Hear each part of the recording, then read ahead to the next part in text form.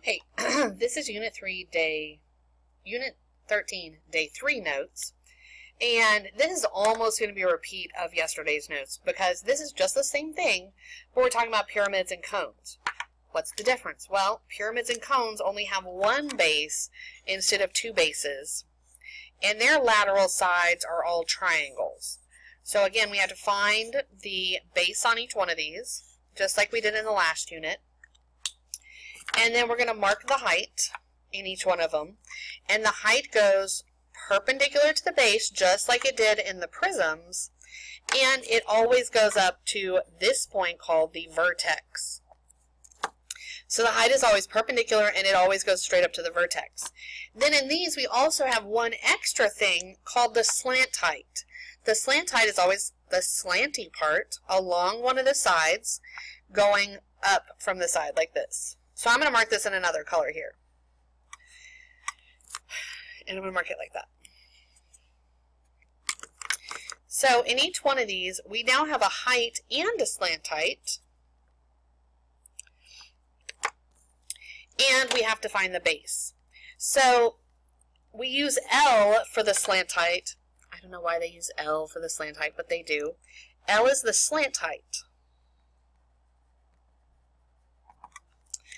Okay, and let's write our formulas down. Again, we're just writing them right off of our green sheet. So I'm just going to copy them right off of here from the green sheet. You'll notice that the difference here is it's 1/2 because triangles are 1/2 base times height. That's why this is 1/2 here. And then we only have one B that we're adding because these only have one base when we're doing the areas. Then down here, the volume is 1/3 the base times the height. So I'm going to write these formulas in just so that we have them on our notes. The pyramid 1/2 PL, notice that's the slant height. 1/2 PL plus 1 base. And then the volume uses 1/3 base times the height. So those are L, this is H. So we need both of them. For the cone, we see the similar thing. Pi RL plus pi R squared, and 1/3 base times height. So it is important that we keep the L's and the H's separate. So just like we did on the prisms and cones, I'm going to have us highlight the base on each problem so we can easily figure out what the base is, because we still need to find the perimeter and the big B. And then I'm going to mark the height on each one, and I'm going to mark the slant height on each one. So, and then here's one of the things that makes these a little trickier sometimes, is sometimes I don't know all these things. Like on this one, I know the height, but they didn't tell me the slant height. And I have to look in here at what does this make right there. That makes a right triangle, where this part is the pink one. That's the pink one, so that's 10. This part is going across the yellow part, and it's how long? Well, the whole side is 8, so that part is 4. And then I want to find this green part that's the slant height. Well, this is a right triangle, so I can use Pythagorean theorem. A squared plus B squared equals C squared. So I'm going to do that.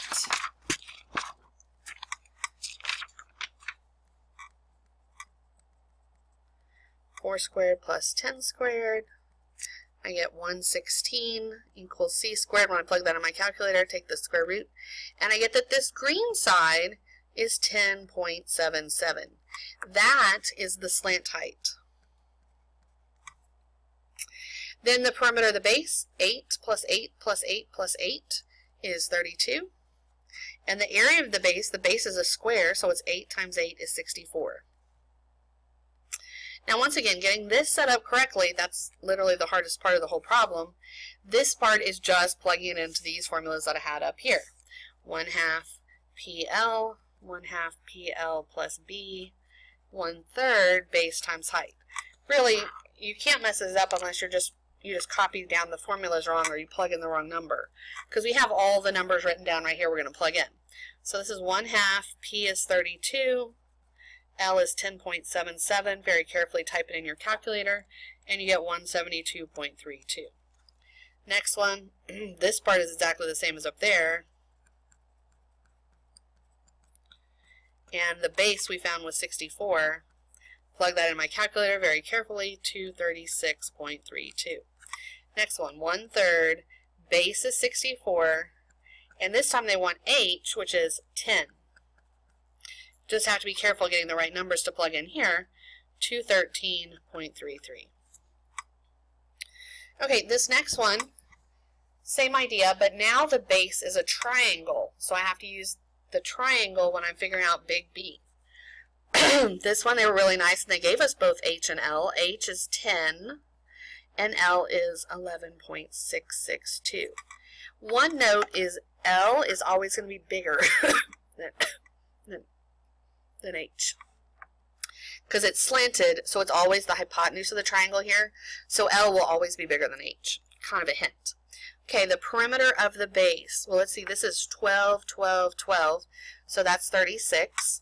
In the area of the base, it's a triangle, 1/2 base times height. The base of the triangle is 12, and the height of the triangle is this one right here, 10.392. Plug that into my calculator, and I get the base is 62.352. Now, once again, once I have that done, that's the hardest part. Now I just plug them in the formulas. 1/2 PL, 1/2 PL plus B, 1/3 BH. Plug them in from up here. 1/2, 36, 11.662. And plug that in your calculator. We get 209.916. Do it here. This part is exactly the same as that.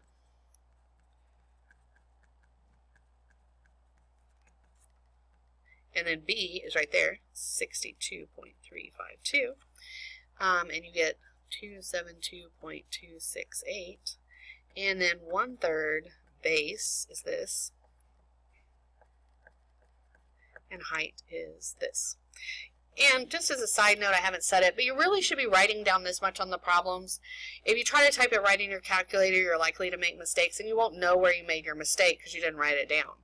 You should write all these steps down so you know what you're typing in. It'll help you find mistakes if you make any.